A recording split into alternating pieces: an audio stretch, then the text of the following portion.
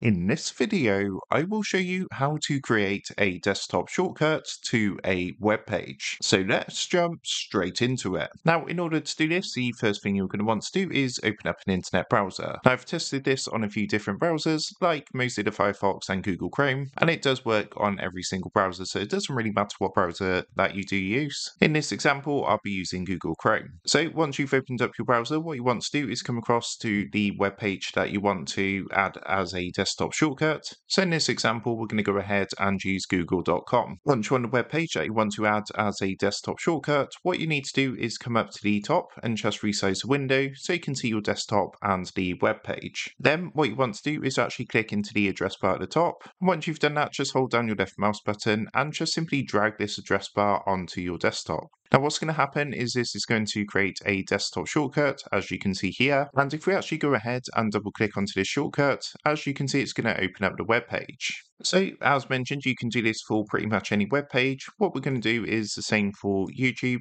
So what I've done is come across to youtube.com. Then we're going to click to highlight the address bar, and then just simply hold down the left mouse button and drag this onto your desktop. As you can see, we've now created this web page for YouTube.